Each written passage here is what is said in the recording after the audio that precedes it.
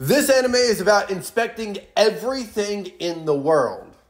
Off the Bale Isles, a seeker sent by the king was pretty much sent to inspect everything. The dirt, the grass, the bugs, the trees, the mountains, the dragons. All in an attempt to figure out why the kingdom is currently falling under illness.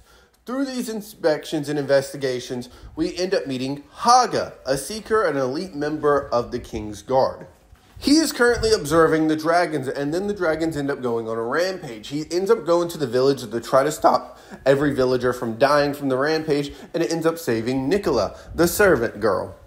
Through this, Nicola ends up finding that Haga is a very interesting character and a very interesting person, especially since he's considered one of the elite, but he's clumsy, an individual that doesn't really seem like he has battle prowess of a hero or an elite soldier, and someone who is very easy to scare.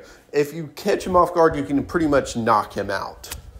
But we find out later on that Haga is a beta tester, and he was sent into this game to pretty much test and find all the bugs within the game. There's no kingdom or king. He's someone who was sent with a group of his friends to test this game.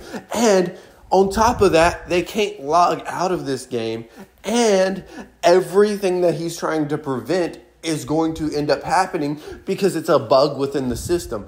The bug that prevents them from leaving, a bug that prevents him from saving other characters, a bug that prevents other creatures from dying. He has seen Nicola die over 47 times already. So this is an anime that I would definitely say is going to be on the more interesting side. So if you're looking for a fantasy anime that's kind of on the realm of Sword Art Online, but less action and a weaker main character, go check this one out. It's also releasing in sub and dub at the same time.